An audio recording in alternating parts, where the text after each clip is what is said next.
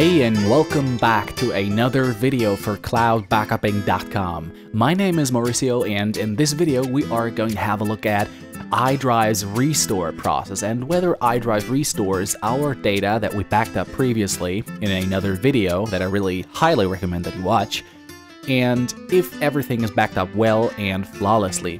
So we are now having here our iDrive client, and there is a restore tab, and we are going to click on that to restore our data, and it takes some time until iDrive has been fetching everything from our account and sees our folder structure. And you have now two options. You can either restore your data from within the client, selecting your folders, or even individual files. For example, when you just urgently need this video or need that photo or whatever, then you can select that and can from within your backups. So you can unselect that or reselect that. There are lots of options. And then if you are not on your PC, you can even restore your data from a web client, and this is quite useful. So let's just have a look at quickly how that is going to work. And you have to go to the iDrive homepage and log in with your credentials.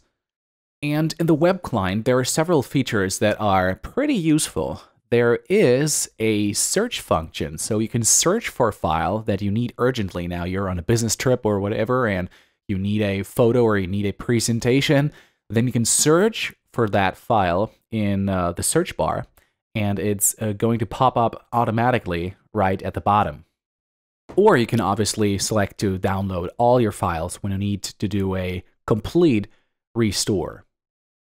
And with a click on Restore Folders, you need now to insert your encryption key. And as I said before, this is pretty important that you keep always that encryption key in a separate location, because without that key, you're not going to be able to restore your data. So everything is going to be lost if you lose your encryption key. And with a click on Connect, you can now access your data when your browser supports Java. So you need Java and then select there your files. But we're not going to do that right here. We're going to restore that from within the client.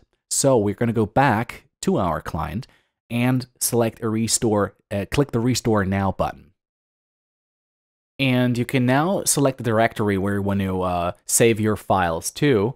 And we're going to select a new folder here. And I would really love to have the function right from within the client to create a new folder. Other backup providers had that. iDrive, unfortunately, not. So you need this folder. You have to have that created before selecting it, actually. So here we're just going to select then our folder where we want to back up everything and click on OK. So then you are presented with a summary that you see that have 1 GB of files that want to restore, and with a click on Restore, it restores your files. Obviously, I accelerated the video here, but we're going to see in our detailed log how long this restore really took. And I can say it really was fast. I think it has been the fastest restore I've ever had with an online backup provider. So you can be sure that if you lost your data, you are going to be recovering your data pretty fast, blazingly fast almost. So let's see how long that took at the bottom of the log. So it took 10 minutes to download 1 GB of files. I have a fast connection.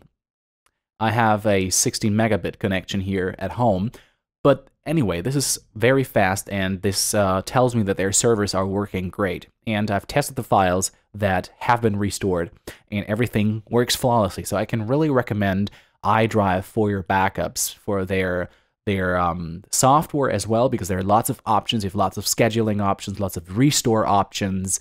However, if you're an inexperienced user, you might probably want to try another software, because there are lots of options that could potentially confuse you. So we are at the end of this video. Thank you very much for watching, and I hope I really could help you, could provide you with some interesting information.